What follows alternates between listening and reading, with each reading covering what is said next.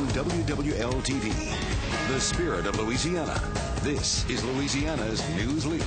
Channel 4's Eyewitness News at 5.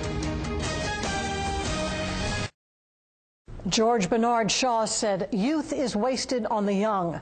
But fortunately, many young people are using their strength and energy productively, and we've all benefited from their labors post-Katrina.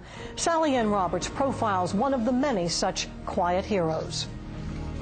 These students from California State University at Northridge, like hundreds of college students around the country, spent their spring break here helping families rebuild post-Katrina.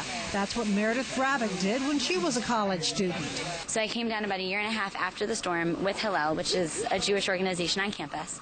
We worked with the National Relief Network and gutted houses in St. Bernard Parish. But I came during my winter break with Hillel as well, and we worked with rebuilding together, which was fantastic. So fantastic that after graduation, Meredith returned to New Orleans. She's spending a year with the Jewish Service Corps AVODAH. She and the other young Corps members live together and are assigned to work in nonprofit organizations. Meredith has been assigned to Rebuilding Together New Orleans, and now the Massachusetts native is considering staying here after her year-long commitment ends.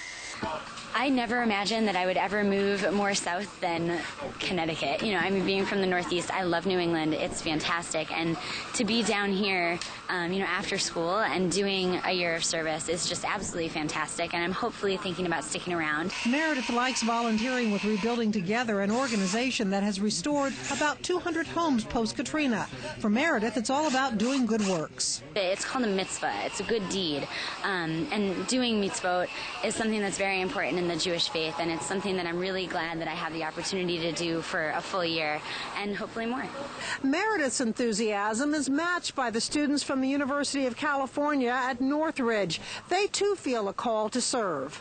A lot more young people are coming out to do things like this because they see the need. It shows that we really are starting to care about each other once again.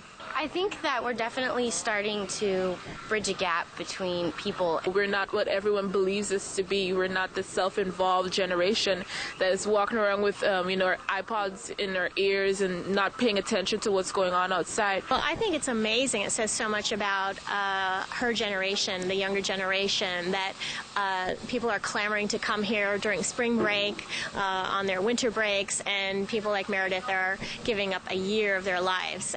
Giving and gaining so much more. Sally Ann Roberts, Channel 4 Eyewitness News.